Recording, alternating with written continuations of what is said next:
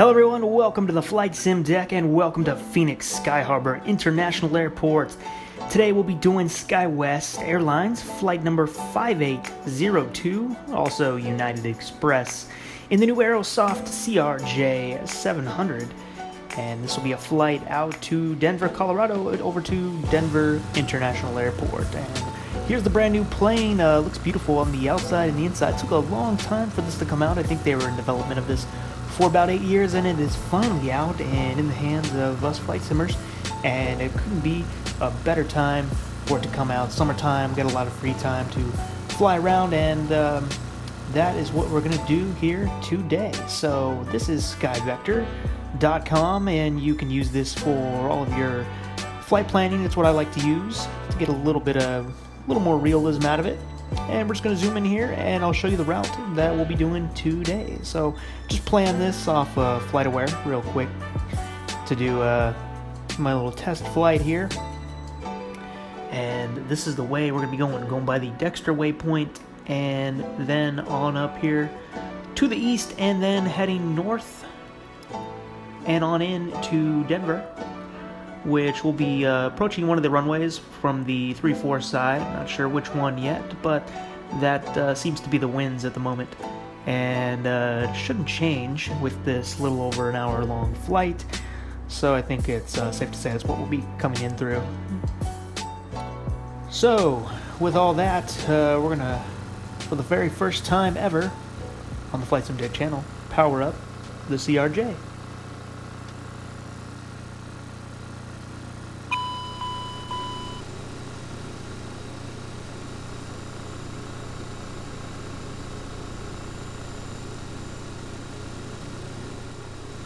Now we're going to tune ATIS and see what our departure will be today.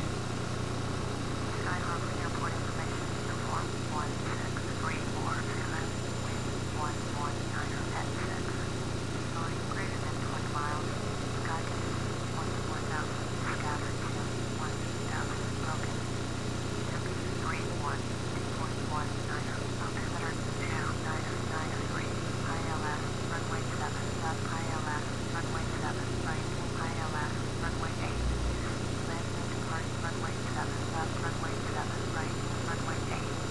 If our aircraft return to the flight, all aircraft feedback will short circuit. Alright, so this is going to be from Phoenix to Denver, as I said before. This airplane has an extremely loud ground power unit, and I was speaking to one of my fellow team members on FSElite, and he says the ground power unit is actually pretty loud in real life, so they seem to have gotten that right for this aircraft.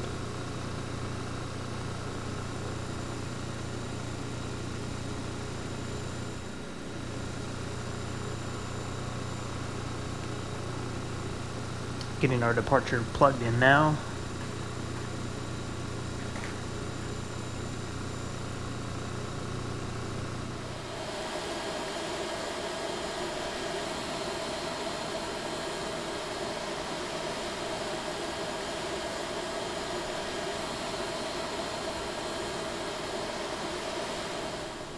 And now it's on to the pushback. We're going to complete the pushback first, and then we'll start the engines up. Just in case I screw anything up with starting them up. I'd rather do it after the push. Alright, pushback is complete. We're going to start the right engine, so you turn the ignition on. And then, just trying to figure out how to actually move this throttle arm up. You have to move it up, and then flick the red lever. But I couldn't figure out how to get it unlocked, so what I'm going to actually end up doing, I think I'll use the reverse thrust button on my Saitek quadrant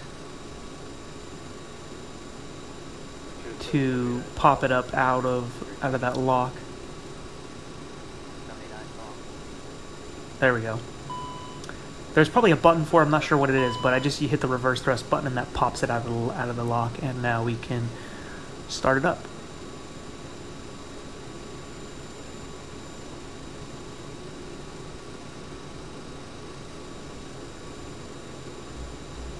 Now you'll see on the PFD there in yellow all the list of things, and don't worry about that.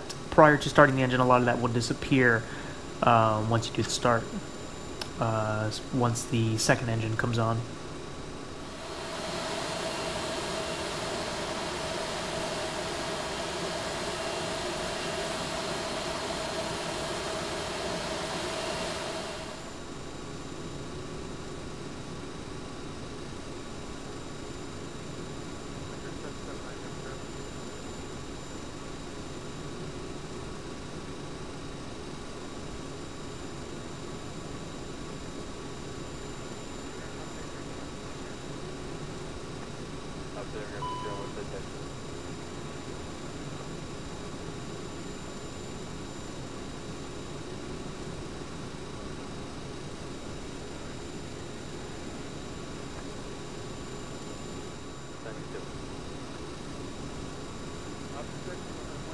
Alright, just got a few more things to turn on.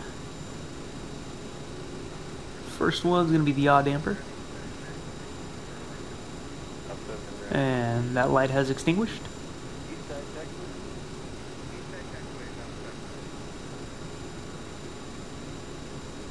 And we're all good in that area. Now, I accidentally hit the generator 1 button, turned it off, kind of killed the power for a second, so it does wipe the FMC when you do that, so I had to reprogram the FMC prior to taxi here, so make sure you do not do that.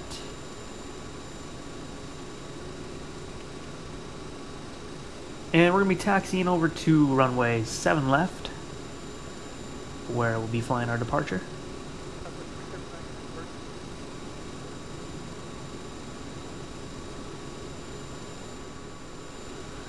Taxiing kind of fast right now, but there's no one else but us. I'm using Ultimate Traffic Live, but I actually turned it off right now because I was getting poor frames per second, and I turned that off along with the dynamic lighting, so I'm not sure actually which one was the culprit to the frames.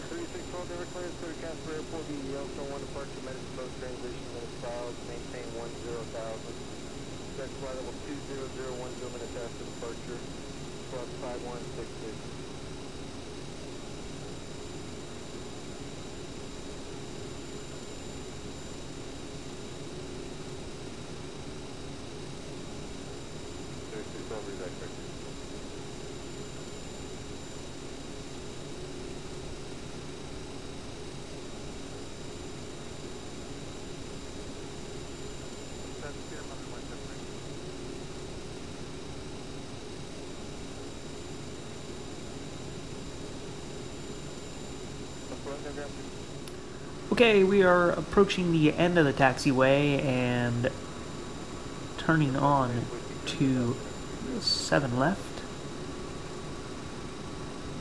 where we're going to hold short, go over our checklist, and get everything sorted out that we need to do on the departure. This is, if I didn't say before, my very first flight with it. I just wanted to make a video out of it, and so I'm still learning. Actually never flown the CRJ before, except in FSX, but that was a very watered down version of a CRJ. And this is the first complex one I've flown, and I found with actually learning, I've learned all sorts of aircraft in the last year, and I found that they all kind of become the same. You really learn, you know, it's just learning where each of the switches are. A lot of them have the same procedures to start and fly and all sorts of things like that. So alright, we're ready to go. We're going to get the clock set, and this is going to be our departure. It's going to be the Yoke 5, which will take us up north to Denver.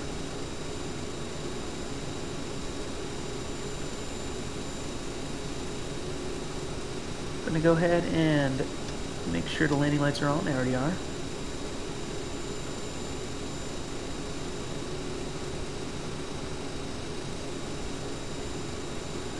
They don't show up without dynamic lighting, so it doesn't really matter anyway, but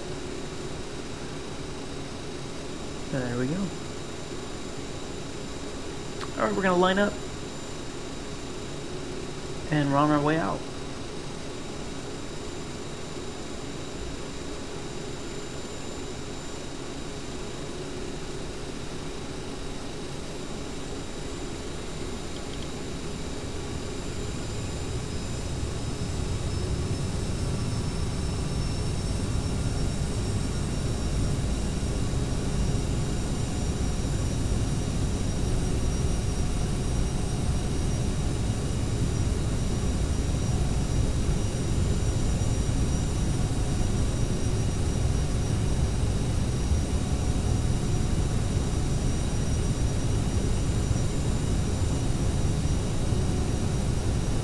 V1, rotate.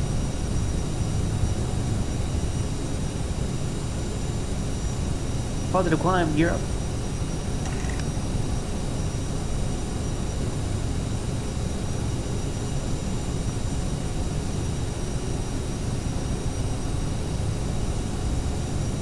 Pretty smooth so far. It's a smooth feeling plane of taxi smooth, and on the rotate it was nice and smooth, so that's good news. We're gonna hand fly just for a little bit. Just want to get the feel for it for a couple of minutes, and then we'll let the autopilot do its thing.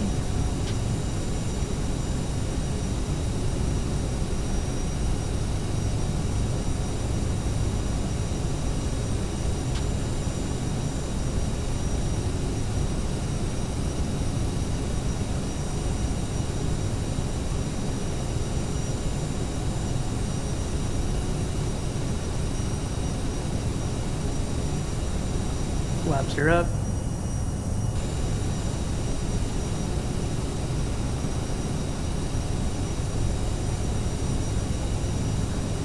And I must have the pitch programmed incorrectly because the flight director is way up there at 30 degrees, which we're not going to pitch for that, as I think we would stall the aircraft, most definitely.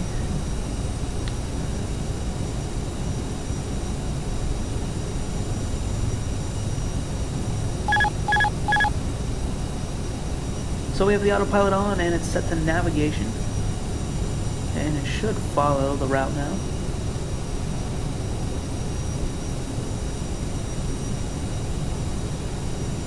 And it's starting to make the turn right around where it should.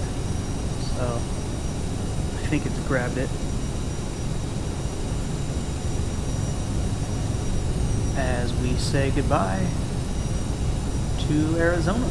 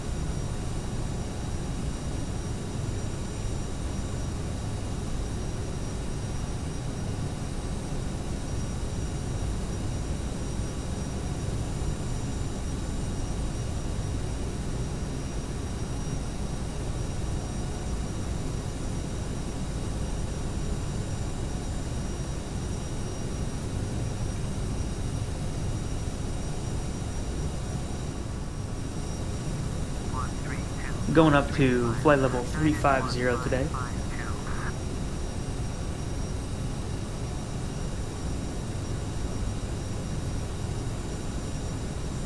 Weather looks good, except it's just a little bit, some storms close to Denver, but nothing too major.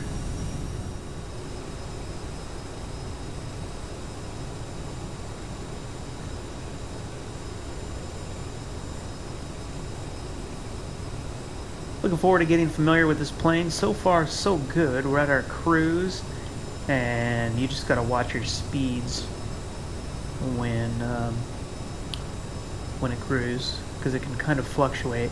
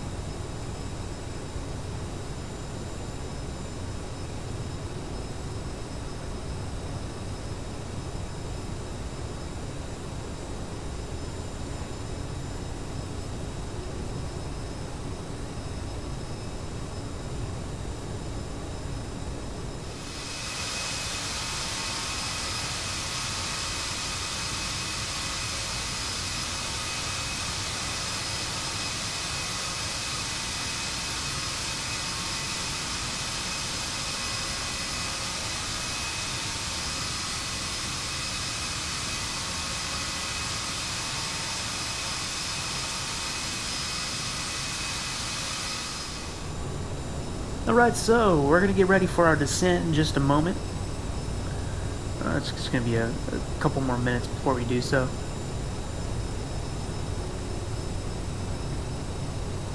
But yeah, so far no problems with this plane at all. If you're a CRJ fan, I think I recommend definitely getting it. They're only going to improve it from here on out with updates and such, but I haven't run into anything really weird.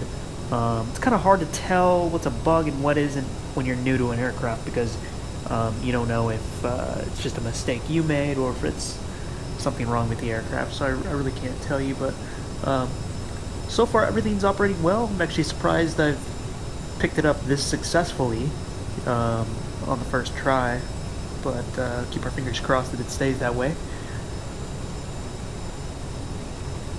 But like I said, I've been learning so many aircraft lately that it's getting easier and easier to learn new ones. Once you've seen many different systems and how things work, it just gets a little easier. But this aircraft's it's pretty straightforward. Everything makes sense with it, with how the systems operate.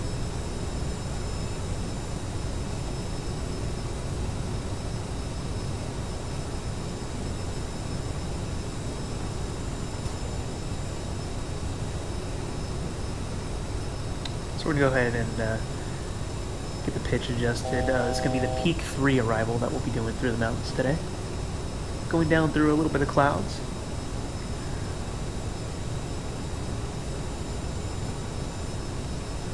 First we're going to go down to flight level 270. Then on down to 17,000, down to 9, and then to 7, where we'll be entering the glide slope.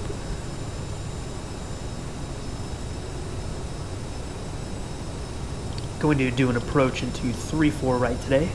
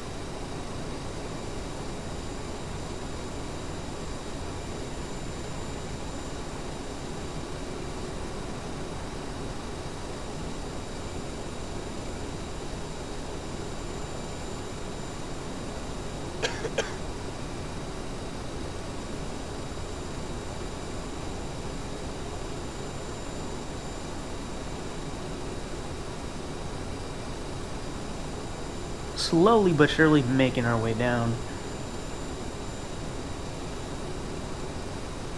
Hazy off in the distance, and we have to go through some clouds coming ahead. The soupiest of the soup.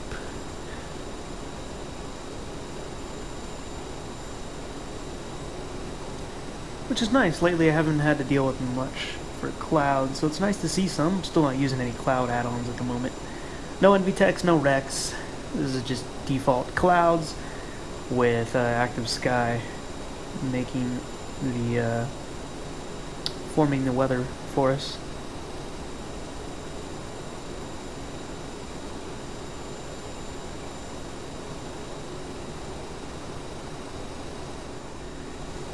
Now we're in the clouds.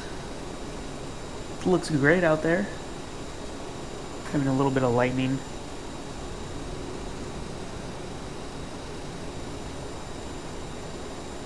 We've got about 10,000 feet to go.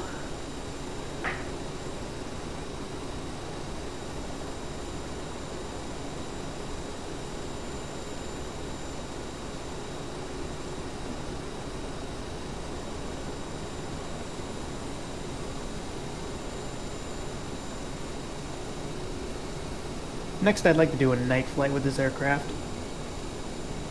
Can't wait till Orbx releases a lot of the sceneries.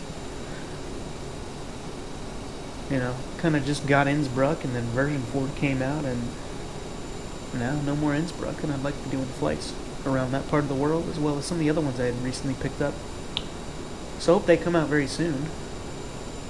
I'm going to do some more flights of those.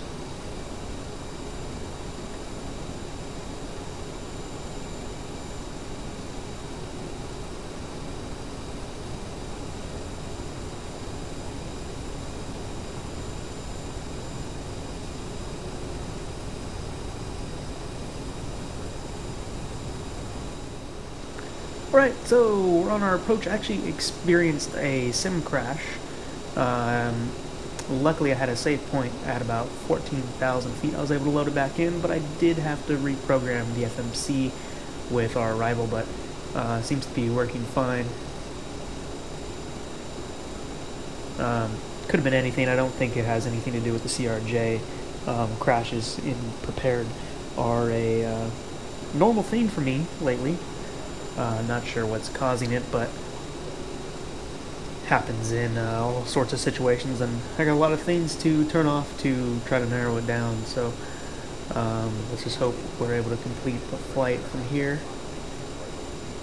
I hate having to do it that way, but sometimes that's just how it goes in the flight sim world. I actually regret the day in the life of a flight simmer, the little short film I made on the channel, last video before this one. I actually regret not ending it with like an out of memory error or a crash. That would have been really funny. But you know, maybe next time when I do something like that.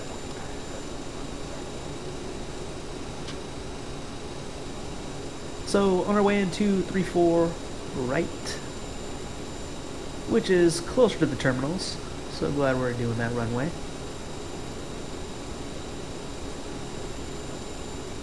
And we're just hand flying it now.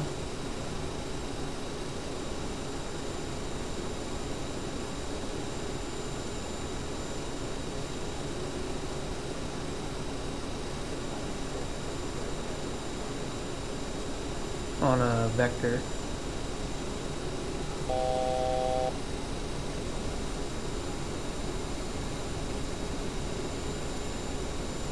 Like I said, it hand flies very easily. Trim is nice and smooth. Everything's really smooth with it. And put the gear down and start configuring the flaps for landing.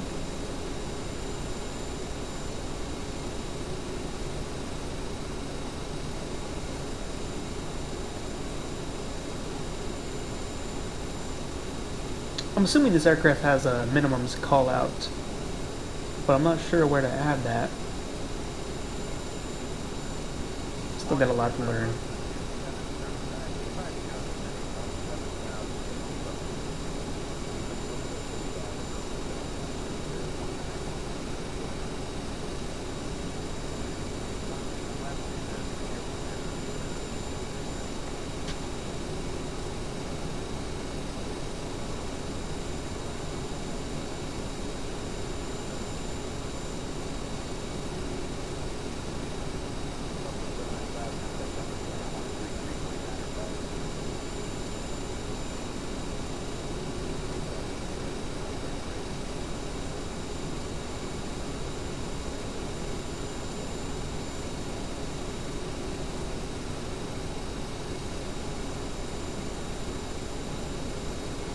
You can see the PAPI lights now.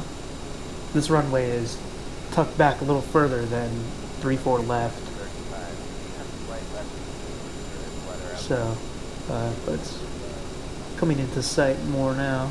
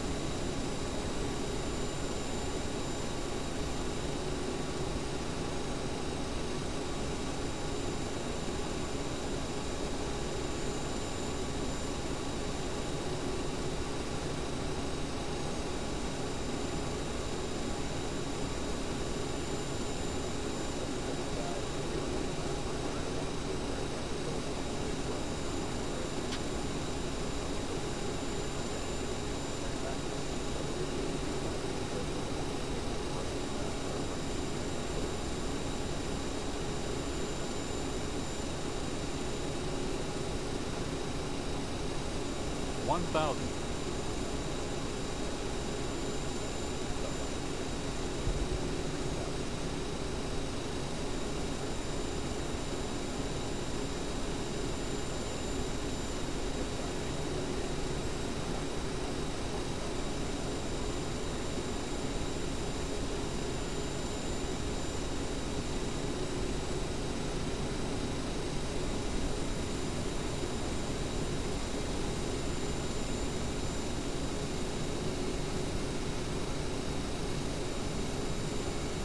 500.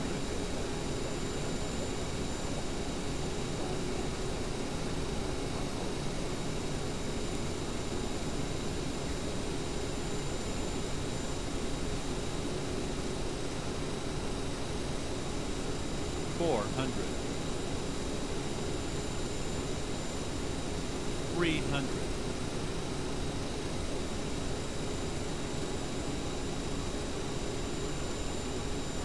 200.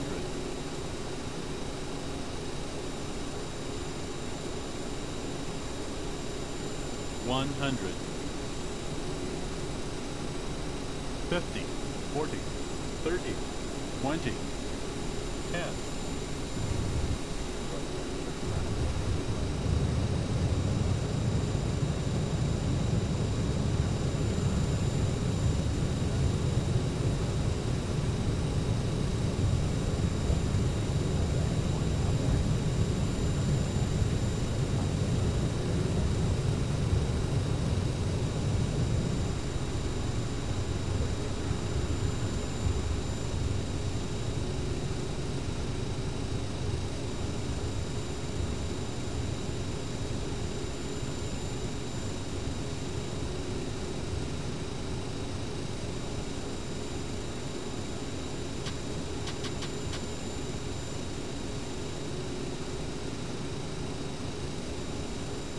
So we're going to put the flaps up, exit right here, and I can't wait to take a look at the replay. We're going to get onto the taxiway on the right, and I'll have that up for you in just a moment.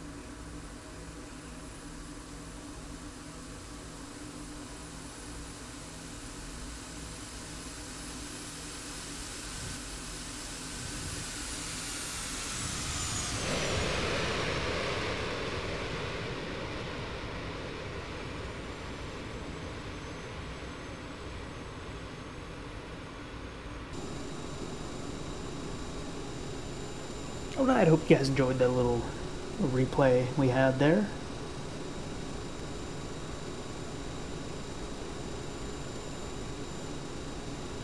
So I don't really know what gate we're going to park at. Don't have ultimate traffic on now. Or actually it is on. It just doesn't have as many planes populating right now. So I'm just going to park at a random gate. It doesn't really matter. So we'll just go up here, park on the left, shut it down, and call it a day.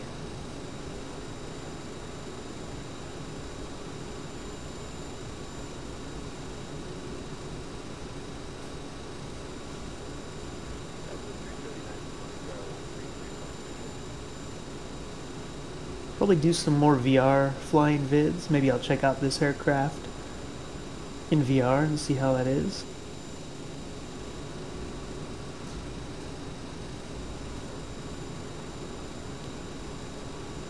Nice, so the gate is straight ahead. It's cool to see the puddles on the ground here in Denver. They always do Flight Beam always does a great job with the detail.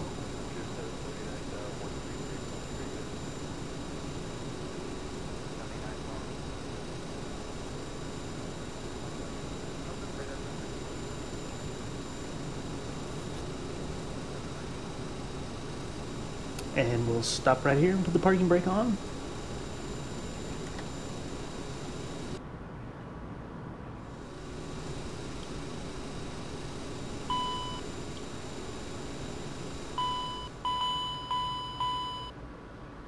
I don't know if I needed to actually move the red levers there. I think that's actually just for starting it. I think you just need to move the throttles back.